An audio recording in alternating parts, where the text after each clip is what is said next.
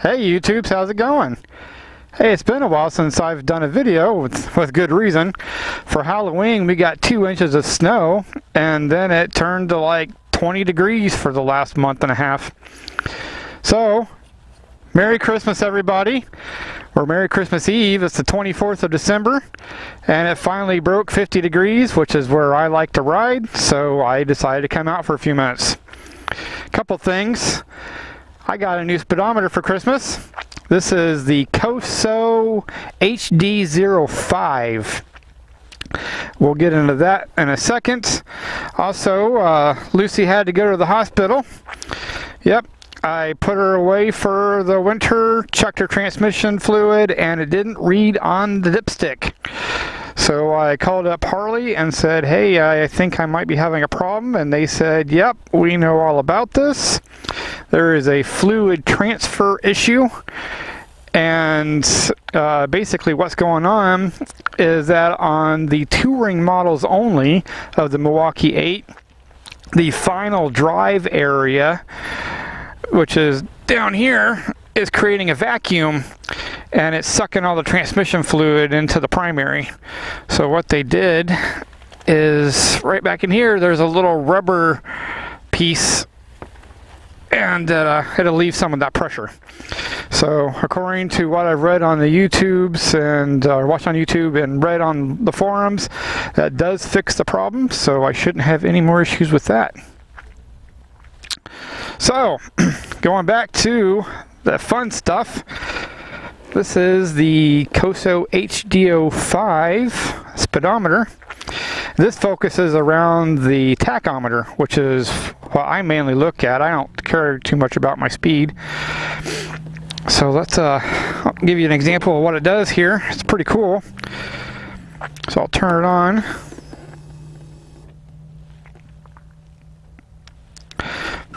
So this is really neat because it's got a shift light that I can set at 4,000 RPM, which is what I set it at. It's got my gear indicator, a fuel gauge, the time, and then a digital on my miles per hour.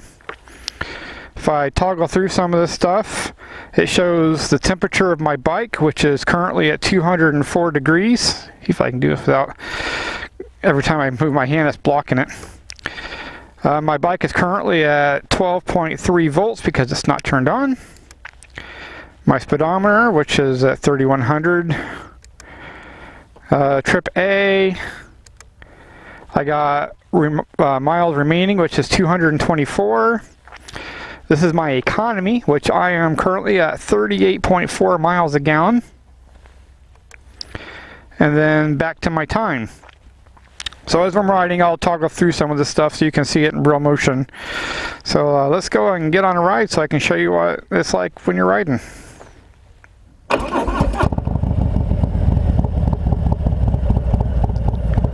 Oh, listen to that sound. Yeah, if you don't remember, I've got an S&S 475 cam with the 114 motor. It's done by a Power Vision with a map from Fuel Moto.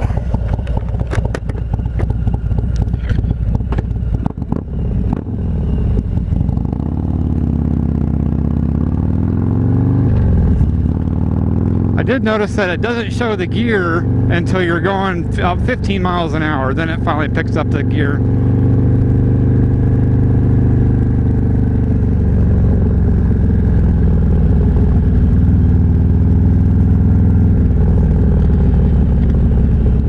Still a little brisk out. I got my winter coat on.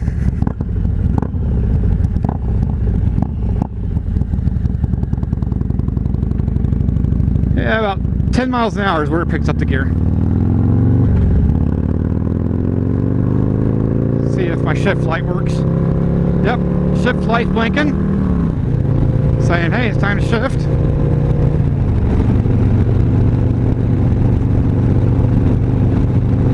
So as you can see, I'm doing 60 miles an hour roughly, 3,000 RPM, which is right where it should be. Showing I'm in 4th gear, miles an hour, or fuel gauge, the time. My bike's currently at 217 Fahrenheit.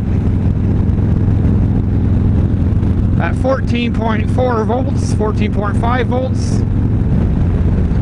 Speedometer once again, 5.6 miles since I've been riding this time. 221 miles till I'm empty, and I'm estimating at 38.3 miles a gallon, and then I'm back to my time. Go back in, turn my cruise control back on, my cruise control light goes on, and kick back up. So like I said, I spend most of the time looking at my RPM range, so I don't really care a whole lot about the actual speed, because I can judge that off of my RPM.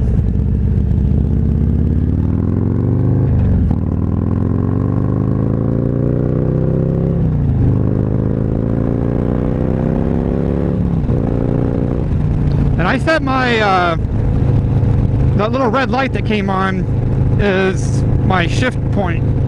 That is completely configurable on this tack. I set it at 4,000 RPM because for my cam that is the peak torque and horsepower where they cross.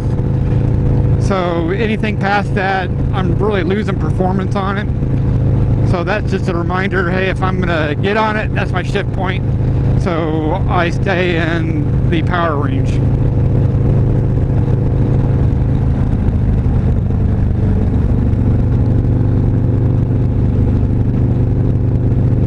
This will probably be my last ride for the winter. It's supposed to get back down in the 20s on Thursday, so I asked the missus if I could get out for just a little bit. Oh man, it feels so good to be riding right now.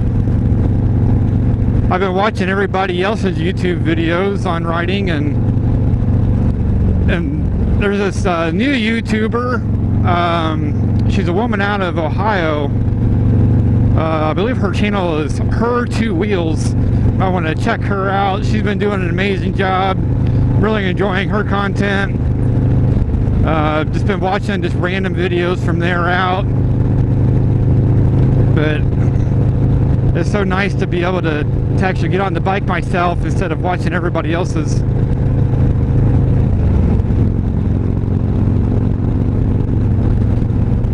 Oh man, it feels so good. I really don't have a lot to say. It's probably be a short video for me. Really just why I wanted to show you the new speedometer that I got. I'm really anxious to ride it more with it on there and enjoy it. The speedometer was about $300 by the time it got to my house. I bought it off of eBay. I could have gone to Koso's actual website and bought it off of their website for, was it $350 or $360, but I found it for $290 off of eBay, brand new, and then with shipping it was about $300. But it has a whole bunch of colors that you can choose from. This is like a light blue, and I can see it perfectly in the sun. No issues whatsoever. So far I am very satisfied with the speedometer. It's showing my miles per hour, which is true. 60 miles an hour on the factory speedometer was about 3,000 RPM in 4th gear, and that's what this was showing when I was in 4th gear.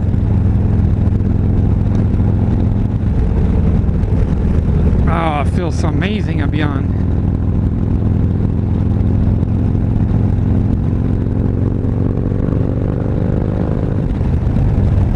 So anyway, like I said, it's a quick video to show you the speedometer, talk to you a little about the oil transfer problem that's been resolved from Harley.